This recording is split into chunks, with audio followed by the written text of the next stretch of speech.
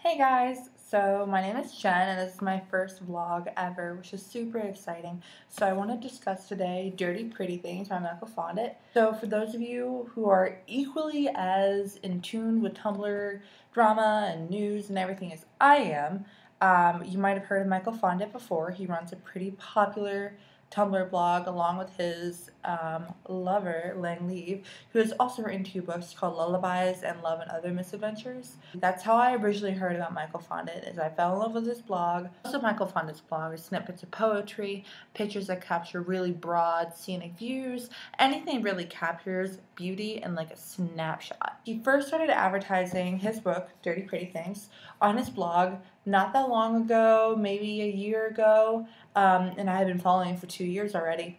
I already read Lang Leave's Love and Misadventures, and the year after this was published, I had to have it. I asked for this for Christmas, and at that time, they weren't actually selling them in stores yet. They were mass-produced not that long ago, maybe early March, and finally placed into Barnes & Noble bookstores all over the country. But for me to actually get this, I actually had to order this, and it printed personally, so it's kind of cool to have my own personal copy of a book. It definitely smells like personal book smell, which is great. I hesitated to actually write in this one because I've written all over Love and Misadventures because it's so new and so personal. So Dirty Pretty Things is a collection of Michael Faudet's poetry and short stories, but mostly poetry about, well, the dirty pretty things of love. A lot of it is a little on the rough side, as in I wouldn't give this book to my grandmother or my kids or a teacher or really anybody who would judge me too much, but it's really good. It discusses kind of the really raw sexual tension between two new lovers that are meeting, lovers that are ending their relationship, the raw sexual tension running through every single relationship ever. He's a pretty sexual dude, which is kind of great because the women he meets, whether fictitious or real, are also pretty sexual beings. That's good for him because I don't know if he could function in a normal, non-sexual way, according to this book. Don't let the sexual tendencies and everything in the book discourage you from actually reading it for a romantic novel and not just erotica. Through the sexual tension and sexual actions, he really does discuss kind of the raw emotional side of what's it mean to be completely open to your lover or submissive or anything like that. And it's not all sexual. There's some definitely cuter ones in here. Let me see if I can find some. The kiss. Crashing waves on an empty beach, the rhythm of our hearts. Two drowning lovers lost at sea, my lips adrift in yours. Like, aww. There's also like really depressing things in here too. The saddest truth. The saddest truth is realizing you have fallen madly in love with what can never be. Yeah, see, and then there's something like this. Rainy afternoons. I love spending rainy afternoons in bed getting wet. Yeah, really sexual stuff here, and that's like PG-13 compared to a couple of the other ones. One poem, though, that he advertises along with the book is called Curious Girl, which I will find. Thank God for appendix. So this one poem, he advertises along, can you see it? Yeah, so it's short. This is the main poem he advertises with Dirty Pretty Things on his blog. I've seen this poem a million times, and this is the poem that originally got me interested in his work. Curious Girl. She was a curious girl who loved the smell of old books, chasing butterflies, and touching herself under the covers. A little scandalous, but like in a good way. It makes you intrigued. That's not something you would totally expect, which is what I kind of like from him. He has these lines that you read and you're just like, dude, you know? And that's awesome. He does have a couple short stories in here. They all involve extracurricular adult activity, and so I'm not going to read them for you, but I highly suggest them. They capture characters so quickly and you kind of understand the mindset.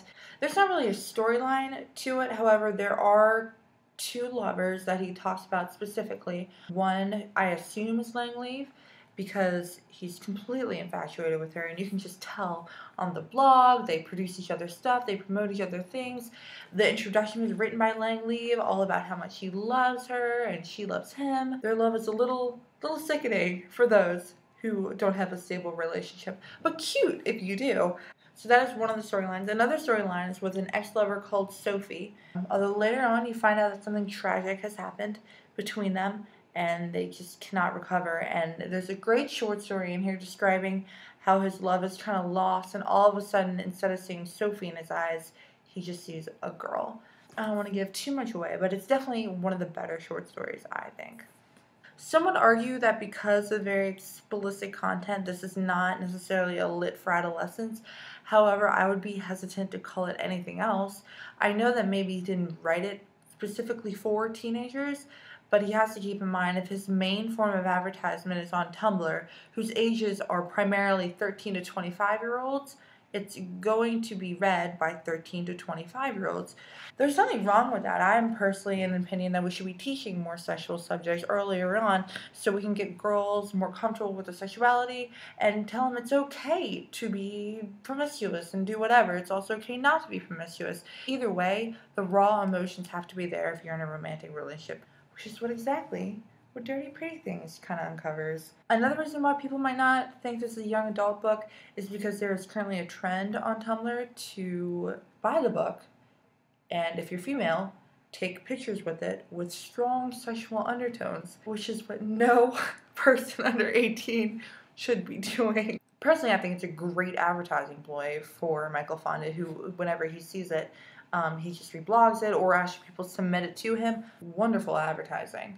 I know this is not something that parents would give their children, nor would it be a book that they would probably let them read if they read it first. But for parents that are a little bit less restrictive, it might be helpful for kids to read this and to see how a healthy and a non-healthy sexual relationship kind of go.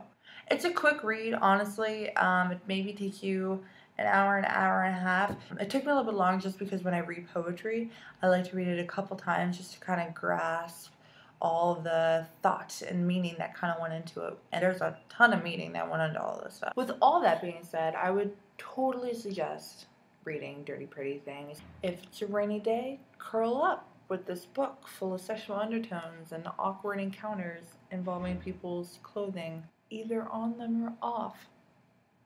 Why not? But seriously, it's a great read. Go buy it at Barnes & Noble. 10 out of 10. Would read again. I've already read it 4 times, but what is one more time on top of that? Okay, cool. Thank you so much for listening in on my first vlog. I appreciate it. Bye!